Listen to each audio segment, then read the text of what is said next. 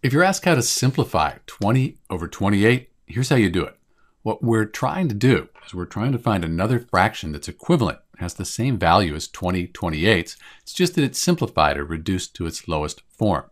To do that, we need to find a common factor, something that goes into 20 and 28. We want to find the greatest common factor. So let's list the factors for 20 and 28. So these are the factors for 20 and then 28. We're looking for the greatest common factor, and that is 4. 4 goes into 20 and 28.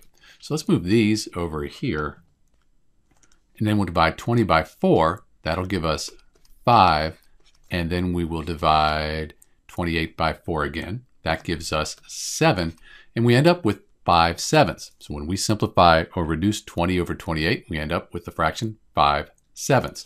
And we can't reduce this any further. These are equivalent fractions. If you divide 20 by 28 or 5 by 7, you'll get the same number. It's just that we've simplified or reduced 20/28 down to 5/7. This is Dr. B. Thanks for watching.